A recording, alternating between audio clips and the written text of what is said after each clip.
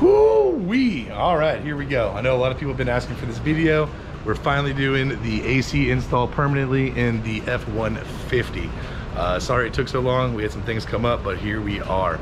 So I want to start off by saying this is not our original idea. Mr. Clayton over here, the mastermind behind electricals, found this on the F150 forum. There's a couple fellers in there, and they did all the legwork on this. We just are able to understand the circuit. So here we are. What Clayton has built here on the bench is the easiest way to possibly do this.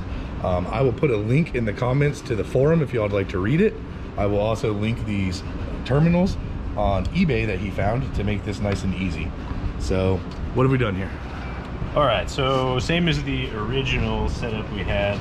The goal here is to create additional resistance across these pins. These pins connect to the thermistor that goes to the EVAP, which is basically just a resistor that changes its value based on the temperature. And by adding resistance here, we're essentially modifying the value of the resistance off the thermistor, so that way we can trick it into going a little bit lower. So the reason this looks all crazy is the goal here is to get this to just click right in without cutting any OEM connections. So you can just drop this whole thing in with the existing connections without having to modify anything. So if you want to remove it and go back to stock, there's no problems. So essentially what we have here is the connection with the thermistor to the back to the computer is using these pinouts. So we just went on eBay and bought a male and female variant of this pin setup, and we have trimmed them and soldered them. So when they're connected together, this right here is really just making it so this connection stays just like it is in the truck, but we ran some extra wires off that same connection so we can put a resistor in between. Here our resistor is actually a potentiometer, so a variable resistor. And then we have a switch here, so like the form will indicate, if you look through, when it gets really cold outside, this may not help your situation. It may make it worse. It may freeze your EVAP up. So when it's really hot like it is here now, we can flip it on and we can adjust the potentiometer to modify that setting. And when the temperature drops below like 80 or back to normal, not summer temperatures, you can use the toggle switch and click it off. And then kind of like I said before, if you put it in your truck, you want to sell it, or you decide you don't want to do it anymore, you just take the whole thing out and just reconnect the original terminals, which we'll see here in a minute. No harm, no foul. So before we throw it in, we're just going to give it a quick test to make sure that the circuit works. So first we're going to measure the resistance off the potentiometer. I'm going to figure out how to use the potentiometer. So we've got it set right around 300 right now. My shaky hands keep bouncing off, but right around 300. So we're going to adjust that. In the forums, if you read through them, you'll see that 300 is kind of a sweet spot for a lot of people. Seems to vary, but that's where we're going to start. So then we want to go back down to our pins here. We see the switch is turned on, so we would expect to see some resistance down here. And again, shaky hands. To see the same resistance. Same resistance, yep.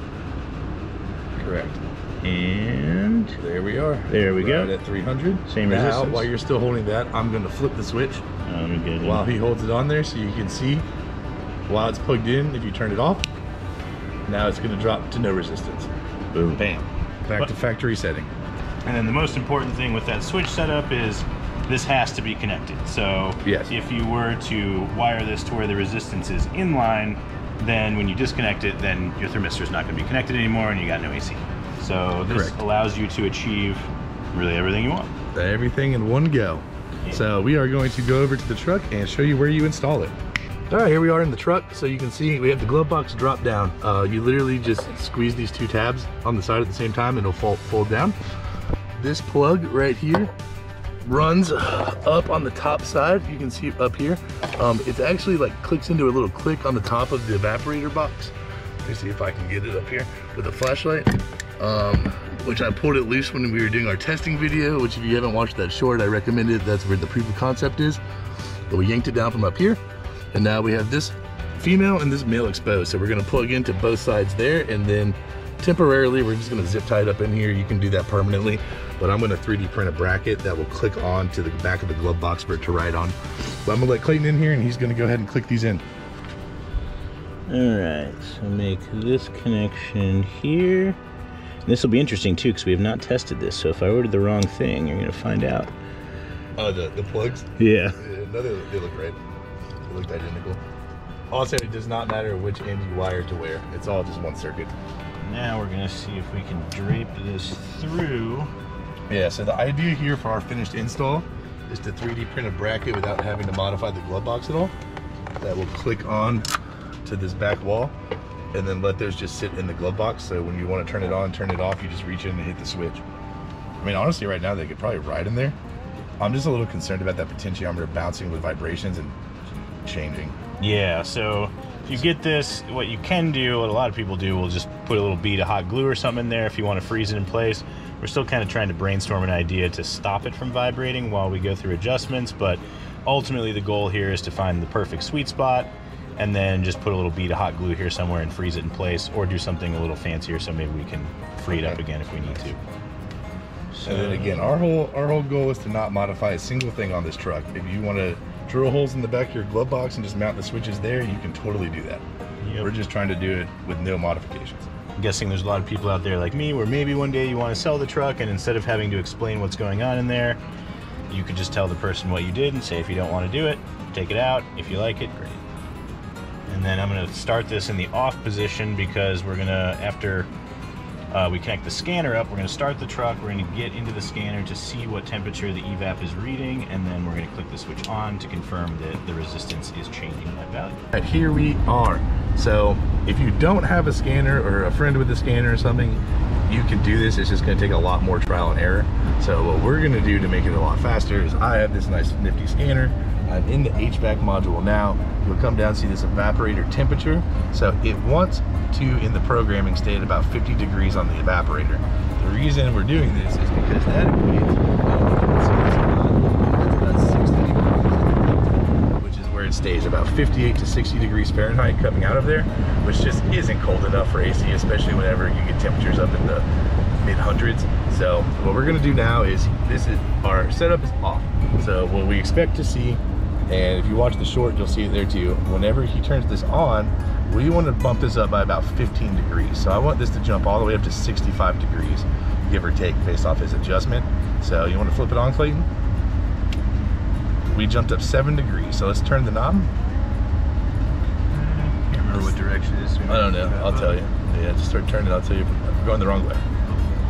So let's take this up to about 65. You got a little more to go. A little more to go. A little more to go. Right there. Back just a hair. All right, we're gonna set that right there. That takes us up 14.4 degrees through the resistor. So the way this works, and I probably won't video it because you can go check out the short. I'll put a link up at the top here. We got that cool little thing now. But the way this works is you have to drive the truck around. When it sees a crazy increase like that, it doesn't immediately go into effect. So you gotta go drive it around, let the truck adapt to it. Once it sees it constantly, it's gonna start dropping this back down, looking for that 50 number.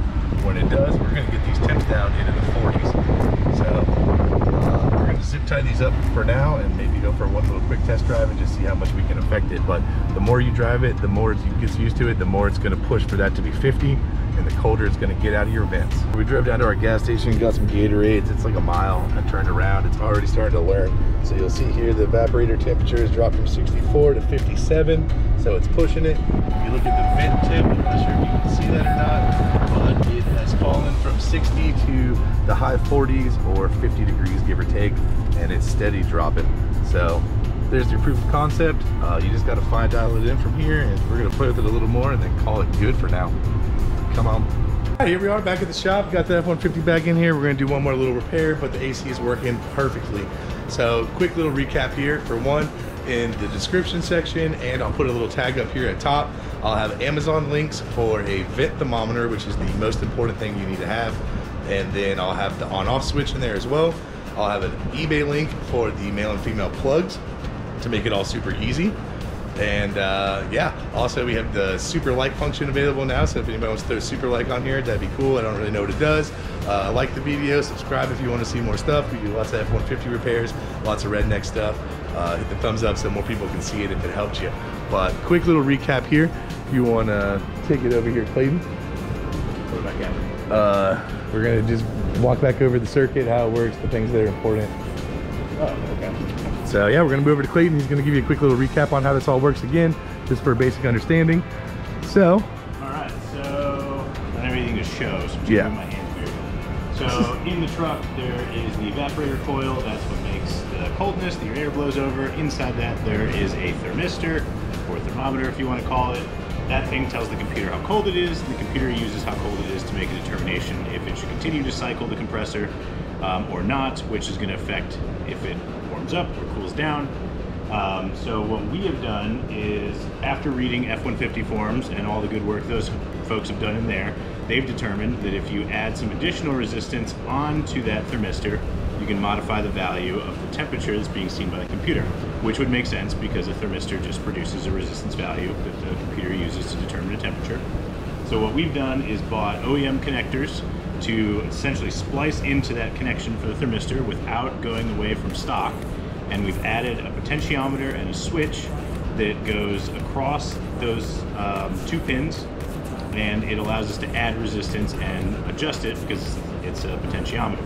And then the switch is because if you go through the F150 forms, it'll be linked in the description, you'll see that some folks had some problems once summer ended and they got into kind of fall, like 80-degree area, where it was running their compressor too cold and it was getting close to freezing, which you don't want. So by having the switch, you can disconnect that additional resistance at will and go back to a completely stock setup, and you can click the switch back on and have your potentiometer and allow you to modify it.